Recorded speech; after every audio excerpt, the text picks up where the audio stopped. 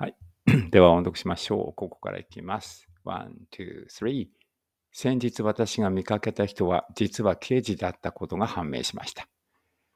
It turns out that the person I saw the other day was actually a detective.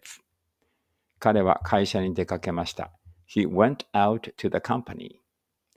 彼は出かけました。He went out. あと10分ありますので何がやりたいかリクエストをください。We have 10 minutes left, so please let us know what you'd like to do.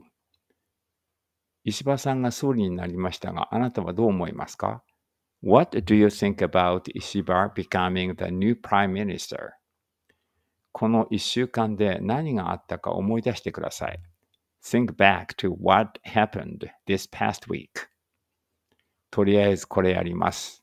For now, I'll do this.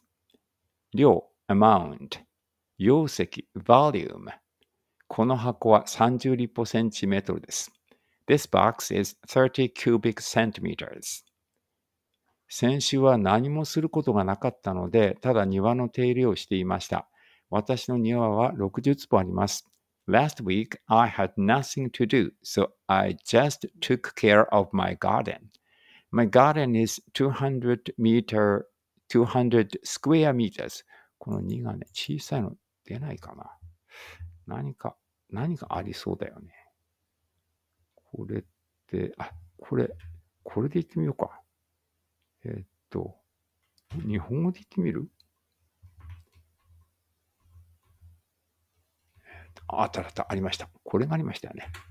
いいですね、これね。はい。うるさい。ちょっと待ってね。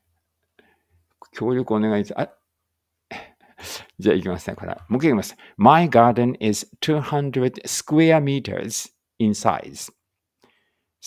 女の人が3人寄ればかしましい。Three women together make a lot of noise.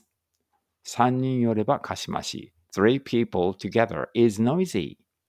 私は姉妹2人とその中の1人のご主人と一緒に行きました。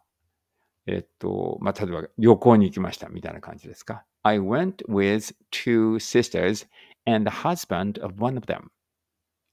先週は小田原城に行って楽しい時を過ごしました。I went to Odawara Castle last week and had a great time. そんなこと言ったってしょうがないじゃないか。There is no point in saying that.